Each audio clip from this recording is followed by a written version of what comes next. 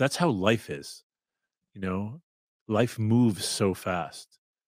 And all of a sudden, we start to get gray hairs when just the other day we were young and spry and ready to take over the world. And it's Allah subhanahu wa ta'ala's way of telling each one of us that we're going to meet Him subhanahu wa ta'ala. We're going to return to Him. And so time moves very fast. We age. We didn't have kids one day. We weren't married. Then all of a sudden, we're married. We have kids. And now our children are having children. And so Allah subhanahu wa ta'ala, through His generosity, through His kindness, He's constantly giving us messages of change, that the world around us is changing, things are changing, you're changing, you need to change because you have to come to me. And when you come back to me, subhana, there's no more time for change. At that point, it's just an accountability. And that accountability is either in Jannah, and may Allah subhanahu wa ta'ala give us that, or if Allah destined for us that we will eventually enter into Jannah, but we didn't do the change that we needed to in this world to get there, He puts us through a process of change. And that process of change in the akhirah, if it doesn't come in Allah subhanahu wa ta'ala's form of His forgiveness to us, it's another form of purification. And it's a form of purification that we do not want to go through. And that's the purification of the fire of hell, because it's changing us. It's removing from us all of those imprints of those sins and our disobedience to Allah subhanahu wa ta'ala, our arrogance, our pride, our boastfulness that we didn't work on changing in this world. And so it needs to change before we're ready to enter into paradise, because Jannah is pure. You know, paradise that we all want to get into and all of its different levels, it's pure. And it's filled with people of purity. And so only the pure can enter it. And so if we didn't do the hard work of changing and removing all of those impurities from our hearts, from our minds, and our souls in this world, then there's a purification process that we have to go through in the akhirah.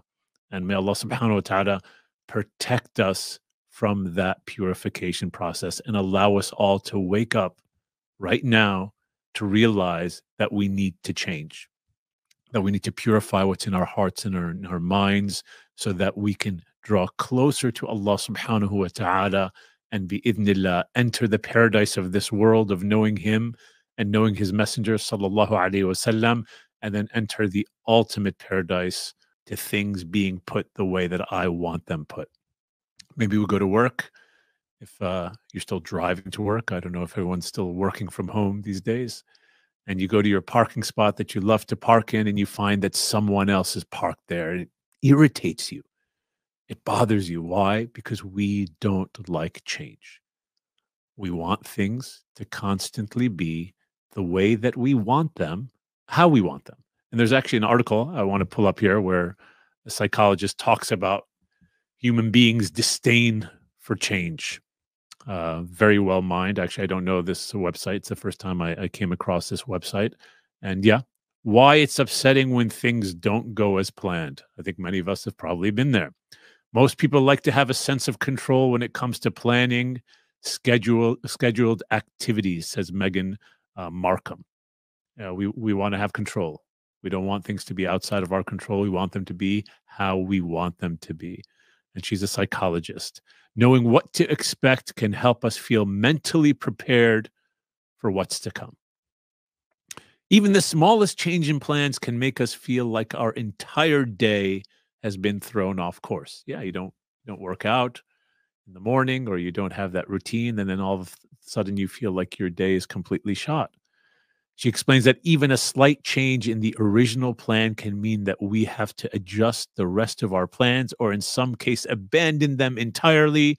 You're not alone if this stresses you out. And then they go on to say here, when the plan is disrupted or changed suddenly, it can cause anxiety, frustration, irritation, anger, disappointment, and other negative feelings.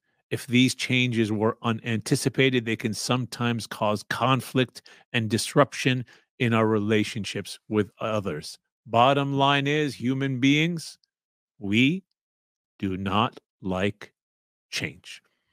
But what's amazing about this is that Allah subhanahu wa ta'ala in the world around us is constantly changing things. I mean, think about this.